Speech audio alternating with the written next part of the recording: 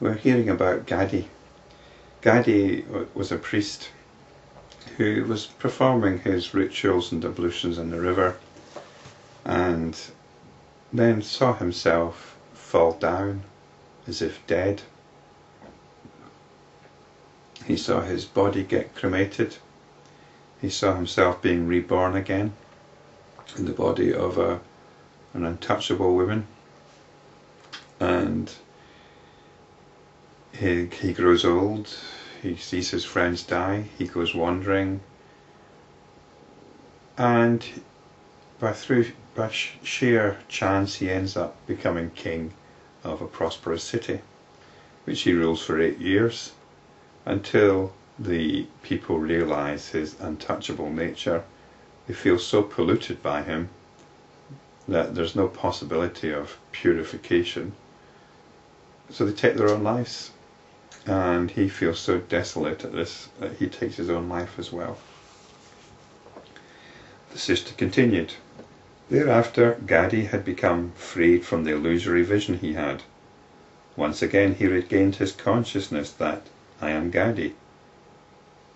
As a king he was known as Gavala, and as a tribesman he was known as Kartanya. He completed his religious rite and got out of the river. He continued to wonder, who am I, what did I see, and how? He concluded that because he was fatigued, his mind had obviously played some tricks on him. Even as he walked away from the place, he was still contemplating the vision and inquiring into the nature of the parents, the friends, and the people he had seen in that vision.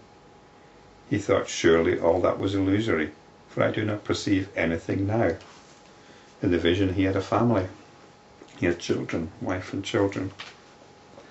After some days, another brahmana visited him, and Gadhi duly entertained the honoured guest. During the course of their conversation, Gadhi asked the guest, Sir, why do you look so tired and worn out?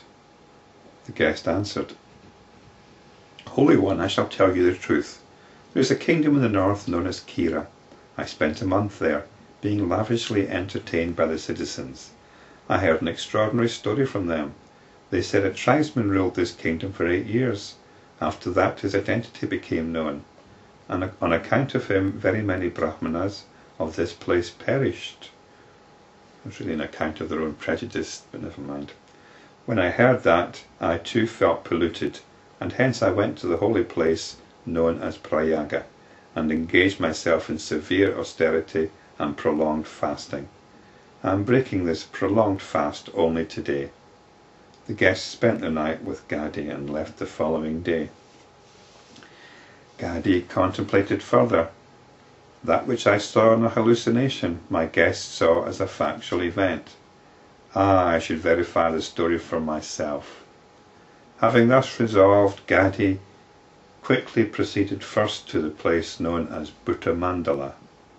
Men of highly evolved consciousness can, by appropriate self-effort, attain even what they mentally visualize.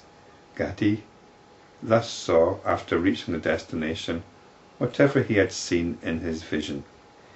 It'd be interesting to ask what's meant here by highly evolved consciousness. We're familiar with the term higher states of consciousness, and perhaps highly evolved consciousness means one of these, a higher state of consciousness. But I think it simply means here his own mental prowess. He probably had a well-trained mind, and a well-trained mind is able to see its own thoughts quite clearly. It's perhaps like William Blake. It's when the imagination is exteriorized. There's little difference, if any, between what most of us might distinguish as the imagination and the physical world. Like William Blake, he had this ability. He saw the contents of his imagination at least as vividly as external, so-called external things. So perhaps Gadhi was like that. There he saw a village which had been deeply impressed in his consciousness.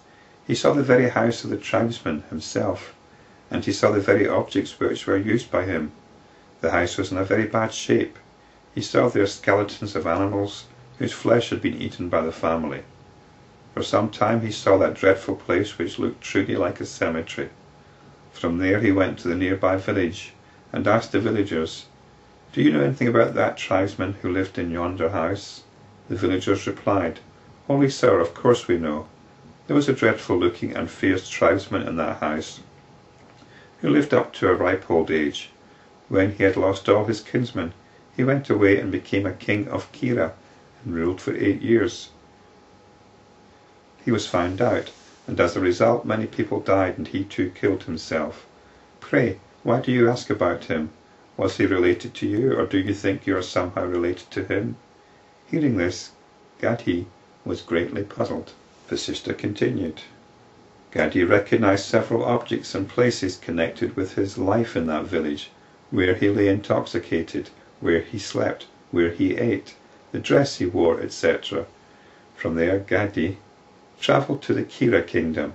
He went to the capital city, and there he inquired of the citizens, "Was this country ruled by tribesmen some time ago?" They replied enthusiastically, "Oh yes, and he ruled for 8 years, having been chosen by the royal elephant. When his identity was discovered, he committed suicide. It was 12 years ago." Just then he beheld the king come out of the palace with his retinue, and the king was disguised Lord Vishnu. Seeing all this, he wondered, "This indeed is the kingdom of Kira, which I ruled not so long ago, which I see now as if it happened in a past birth." He asked himself, "It was like a dream, yet it appears in front of me in the wakeful state. Alas, I am surely caught in the net of some sort of hallucination. I remember now that Lord Vishnu had granted me the boon that I would see his Maya. Surely this is it." He left the city at once and went to a mountain cave nearby, and there performed intense austerity. Soon Lord Vishnu appeared before him and asked him to choose any boon he liked. "Gadhi," asked the Lord, "the hallucination that I had as in a dream, how is it also seen in the wakeful state?"